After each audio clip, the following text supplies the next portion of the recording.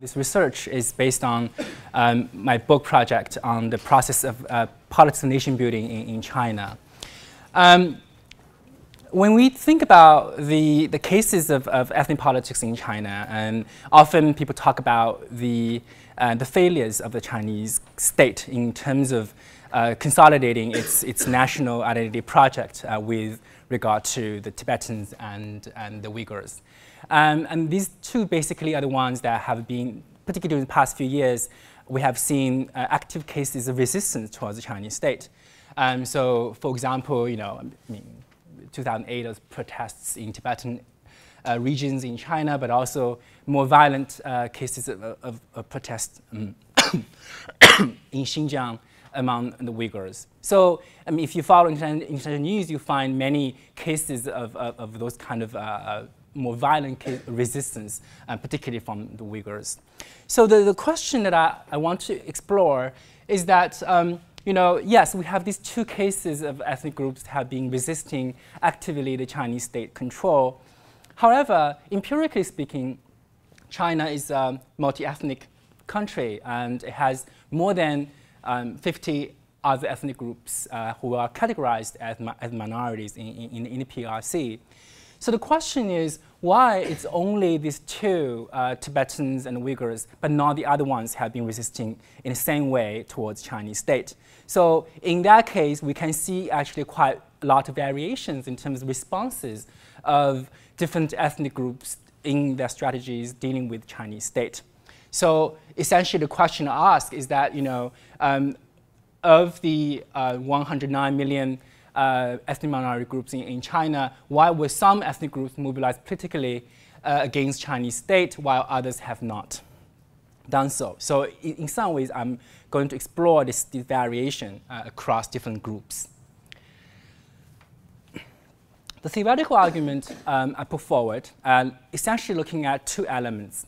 The first one is looking at this sort of preference formation process on part of a particular ethnic group.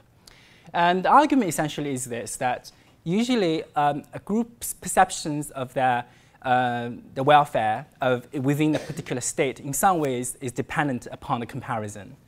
This comparison often can be done through a framework between themselves and a reference group. And this reference group often can be the external kin relations of a particular ethnic group.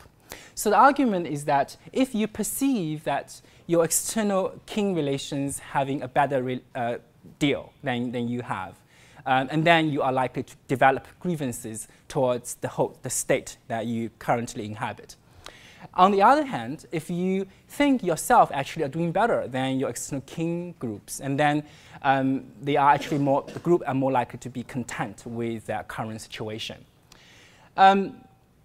The other aspect is looking at the resource mobilization aspect. So we have talked about this grievance construction, right? So a group can develop discontent towards a particular state. But this grievance alone usually is not enough to be translated into political action. There are lots of people who have a grievance towards the political authority, but only a few would take action. So in order to take action, you need resources, you need networks, you need mobilization. So these often come through the channel of support. In this case, I'm looking at the presence of a tangible external support. So when we think about external support in terms of its effect on political mobilizations throughout the world, usually we can looking at three sources. And big powers particularly have their share of, in terms of try to mobilize different groups on their behalf. During the Cold War period, the US and the USSR both supported various ethnic rebel groups throughout the world. Even in this case, PRC, for example, actively supported the Burmese Communist Party in Burma and destabilized quite a lot of much of Southeast Asia through communist parties of various countries. So in this case, I want to look at whether there is a presence of big power support. The second one is a particular type of relations, the so-called kin homeland countries. So this relates to a type of countries that usually claim itself as the homeland protector for all the ethnic groups from this country. So, for example, you can think of Turkey as the self-claimed homeland for Turkic populations throughout Central Asia. Or you can think of Hungary as the homeland country on behalf of Hungarians living in Romania. So in this case, we can also think of, for example, the China, right? China also in some cases proclaims itself as the homeland for all the ethnic Chinese throughout the world. So this is another element I will look at empirically, whether you have a presence of external king homeland support. Finally, the third source of support can come from diaspora communities. So diaspora communities, particularly in the West, have played an active role in mobilizing politics back home. We think about, for example, the Sri Lanka Civil War. The Tamil diaspora in Canada and the US basically channeled a tremendous amount of money to support the rebel group back home. And we can find many other cases of diaspora activities basically on its impact on politics back at home. So I'll look at these three sources of big power support, king homeland support, or diaspora community support. So essentially, if you put these two elements of variables and arguments together, and then it come together with a 2x2 table, right? I mean, so on the top left cell, so that you have a group that perceive that its king is doing better than you, which means you already have grievance towards the state, and then you have support. And this is basically the case, I would argue, I'm more likely to have a national identity contestation. So this is the case, very more likely to have a political mobilization on this group, on behalf of this group. If you have a better alternative, but without external support, and then I will argue this group will move out. Basically, you perceive that your king is doing better, but then somehow nobody's come on your behalf, then you probably are likely to move out to the king country. If neither of these variables are available, and essentially my argument is that the group is most likely to seek assimilation. And finally, on the left, lower left cell, if a group does not perceive better alternative, somehow there are some elements of support coming, but then I think the group is more likely to settle for some level of cultural autonomy. So obviously, this is a sort of theoretical framework, and empirically, they might vary. So I'm going to talk about the empirical cases from China, how they fit within this theoretical model. So case selection, I look at ethnic groups in China over population over 1 million, which means I'm looking at the relatively bigger groups. Geographically, they are located in distinct parts of Chinese territory. So I want to look at variations across the Chinese territory. And then I'll look at these variations on these two independent variables in terms of comparative economic framework, but also the level of whether the presence of external support. So if you look at the Chinese case, basically of the groups have population over 1 million, you have 18 groups. And incidentally, nine of these 18 have external king relations. So China is a country that shares a land border with 14 countries, which is the largest number of borders you can share in the world, right? Same with Russia. Russia also shares a border with 14 countries. So which means you have lots of groups where borders are artificial, right? They came later on than people. So obviously, many of those people living across this territory and later on, border were decided, and then many groups basically were demarcated across different territories. So out of these 9 groups on the right-hand side, I'll look at 5 of them. So they are the Uyghurs in Xinjiang, Mongols in Mongolia, the Koreans in Yanbian, in northeast China, and in Sichuan-Banna in Yunnan, and Tibetans in Tibet. So this is a map distribution of the 5 groups, and so pretty much across the Chinese periphery on northeast, north, and west, and southwest. All right. So the empirical cases. The first one I want to talk about is the Korean case. And this is actually the one that fits very well with the theoretical framework that I just talked about. So there are about 2 million Koreans living in China.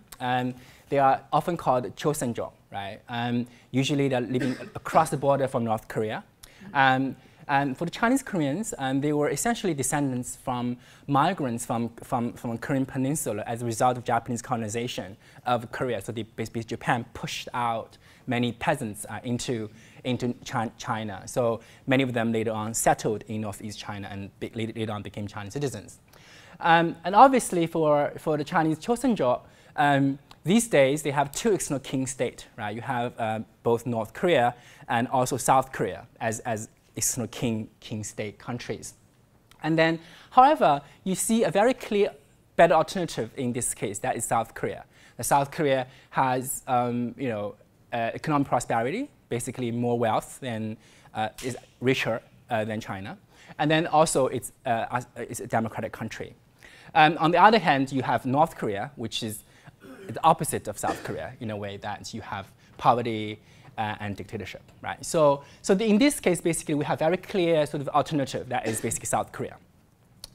However, this alternative, better alternative in South Korea doesn't really mean that South Korean government is interested in supporting Chinese Koreans. And in fact, the South Korean government has intentionally tried to limit its scope of support towards the Chinese Koreans. So the recent years, the South Korean government passed an Overseas Korean Act, which essentially gives sort of citizenship benefits to ethnic Koreans living overseas. But one of the conditions is that you have to be, you and your ancestors have to be citizens of ROK since 1948.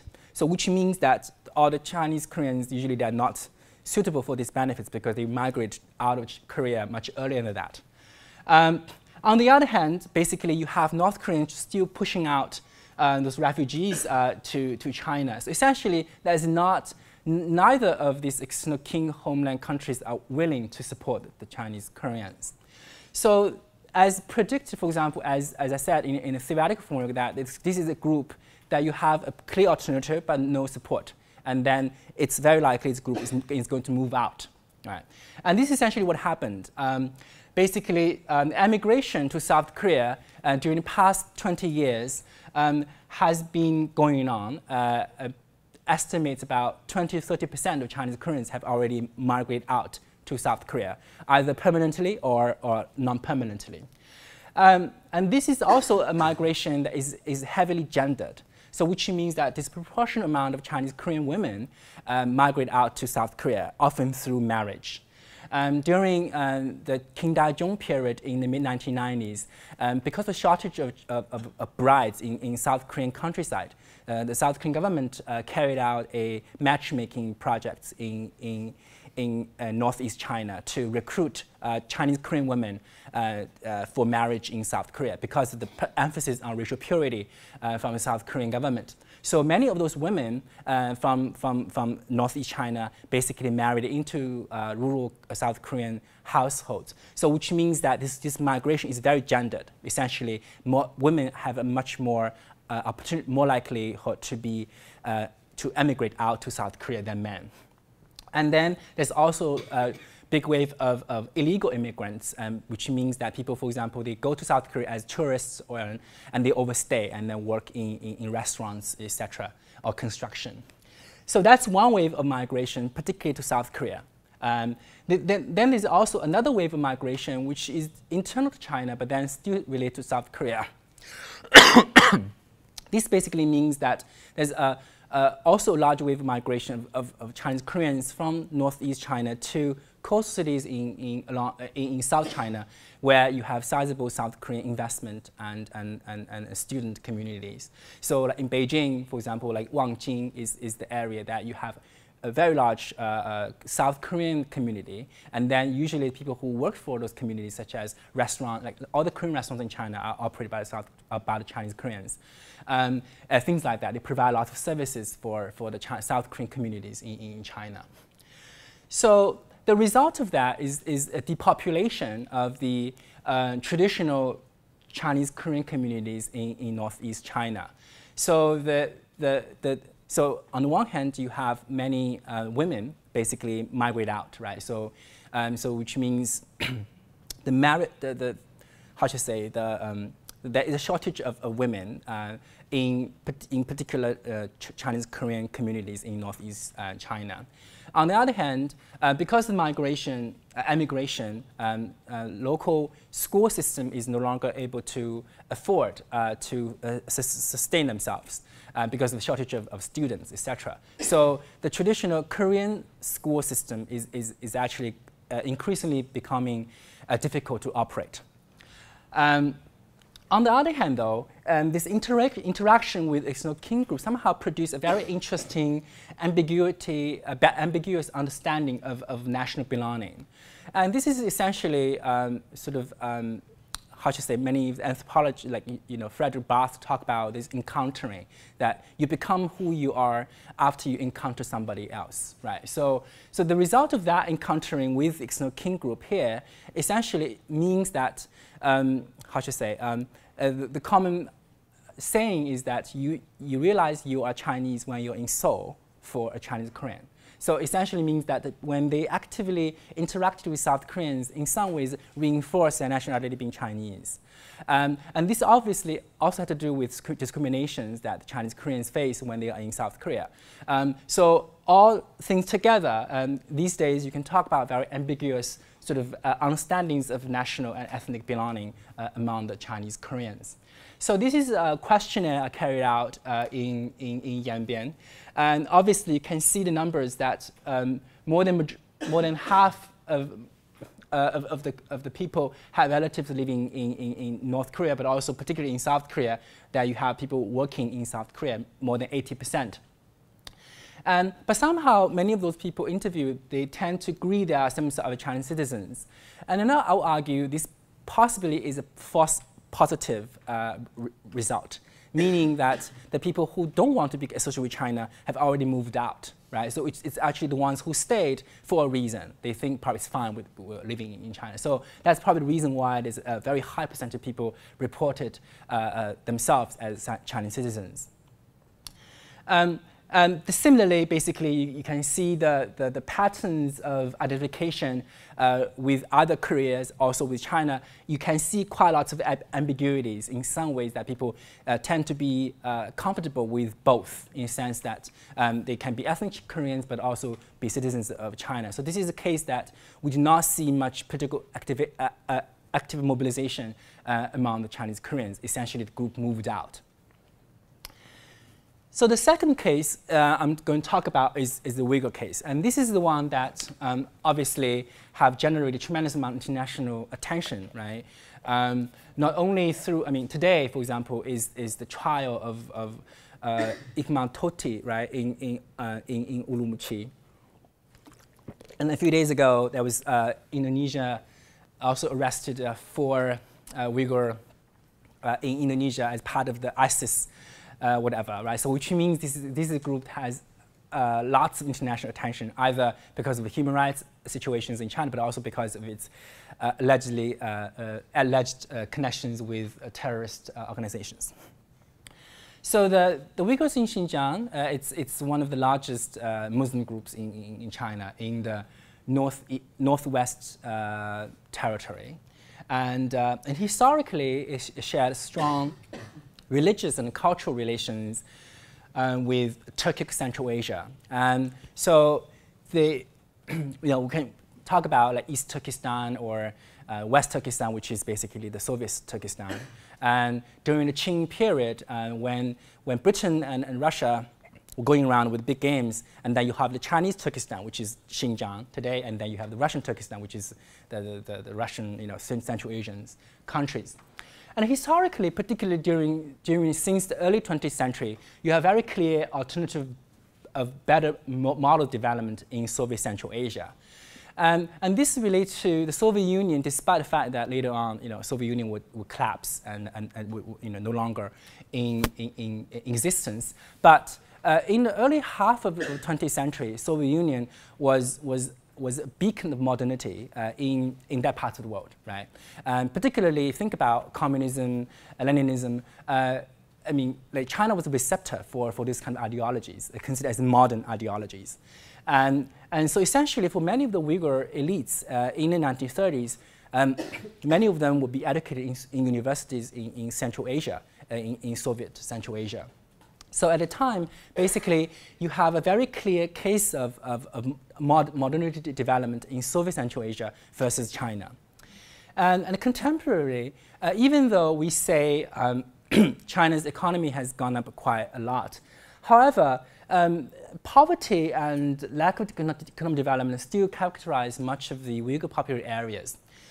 So, for example, if you look at this average, so GDP per capita, PPP, which is fine, right? So like $4,000, which is 2004. So currently, perhaps would double that, right, in Xinjiang average. However, if you look at this correlation between Uyghur populated areas and economic development, you see a very, how should I say, high correlation of Khotan and Kashgar. More than 90% of the populations are Uyghurs, and they're actually the poorest regions in Xinjiang. So, which means that economic disparity is actually heavily associated with ethnic division. Right? And that's actually one of the common arguments, essentially, is that even though you have fast economic development in Xinjiang, but then those benefits hasn't really translated into a more equitable distribution of wealth, and which is also divided by ethnic communities, particularly the Uyghurs. So which means that you have historically, but also contemporarily, a better alternative of development in Soviet Central Asia, but also later on in Turkic Central Asia. But this is also a case that have historically a tremendous amount of support for the Uyghurs' nationalist project. And this also showed up with the Soviet Union. And the Soviet Union actively supported the East Turkestan Republic, the second one, since 1944. In 1947, basically the Soviet Union provided military personnel and financial support for the ETR. And in 1947, after the signing of the Sino-Soviet Friendship Treaty with Nanjing government, and they basically, Soviet Union forced the ETR to form a coalition government with Nanjing. And after PRC was founded, basically Soviet Union essentially forced the ETR to be absorbed by the PRC.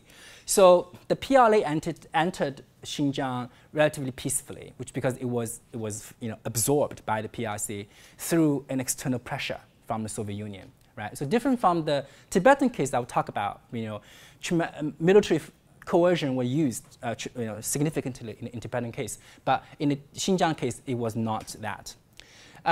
However, after the Sino-Soviet split in the early 1960s, and then you have cases of active Soviet sabotage of Xinjiang.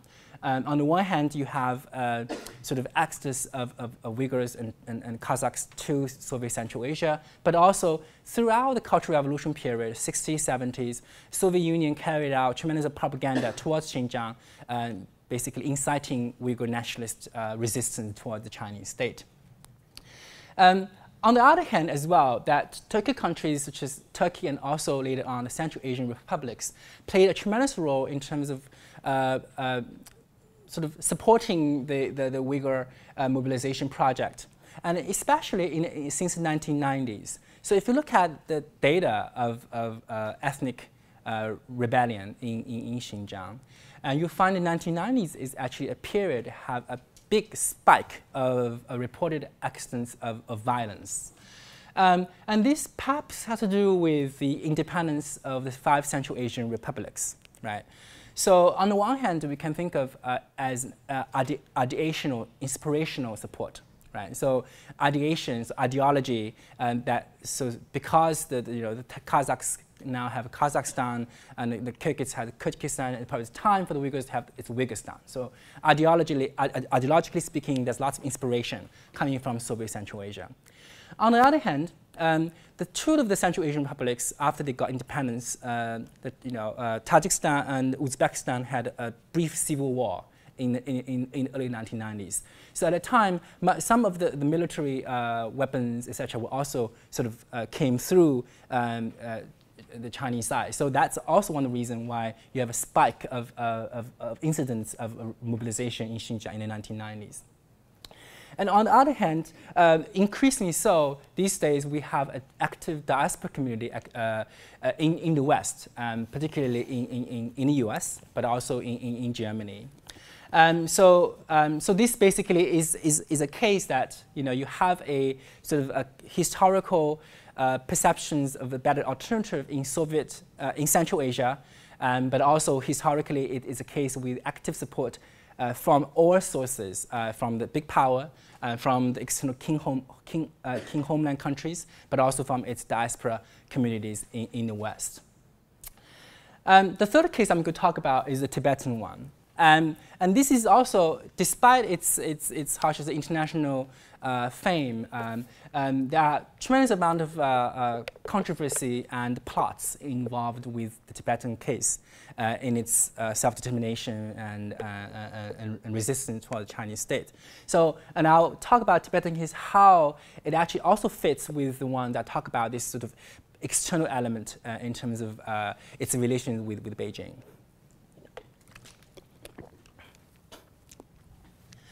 And here I will specifically focus on two critical junctures of modern Tibetan history with regard to China. That is basically, the first is with regard to China's annexation of Tibet in 1951. And the second one is basically about the revolt in 1959 that led to the exile of the Dalai Lama into India. So the first one I want to talk about is this better alternative argument. Now, so the Tibetan government in 1950, so Mao, so the PLA essentially sort of liberated much of the PRC, and so the PLA actually went to Tibet, basically defeated Tibetan government troops in Chamdo, and then stopped. And so Mao basically sent an ultimatum to Lhasa government and asked them to surrender, right? And so from Mao's point of view, he did not want to, he actually wanted to achieve a peaceful solution for the Tibetan question. So that basically means that he does not want to use military force, even though it can, but he wants to use a negotiation process to subdue the Tibetan government at the time. So there are lots of discussions within Tibetan parliament at the time whether they want to be associated with China. So at the time, tremendous amount of voices within the theoretic, the monastic class is not want to be part of China, and this basically draws on the lessons of Mongolia. So the Tibetan theocratic class in Mongolia was purged in the 1930s after Stalin's purge of the revolution in Mongolia. So because of that precedence, and basically the Tibetan theocratic state has a aversion to the Communist Party. Basically, it is considered as an enemy of religion. So that's one reason they did not really want to be part of China. The second one is, economically speaking, is that Tibet at the time was much more closely linked to India than to China. So one good example of that is that in 1951, when the PLA entered Tibet, so in order to feed the troops, the soldiers, right, you need to feed them, you need to find food for them. But Tibet itself cannot really produce those food. So they have to ship rice and other things to Tibet. So the way they did it actually was, the rice have to be shipped from Hong Kong to Calcutta and then shipped up to Tibet. Because the highways, currently we talk about the Qinghai and the Sichuan highways, the roads have not really been built yet. So which means that historically at that period, a much more economic link with India than with China. It might take you caravans, probably months to ship those goods to Tibet than actually ship it from Indian side. So there is bad alternative in this case. So I want to focus on that period. So you have a military, battle, and the Tibetan side got defeated, right? So the Mao basically sent a delegation to New Delhi to negotiate with Tibetan delegations in Delhi. So So the Tibetan side actually actively tried to get support from the Indian government and the UK government and also the US. However, at the time, when Nehru government was much more interested in establishing close relations with China as part of the South-South cooperation thing.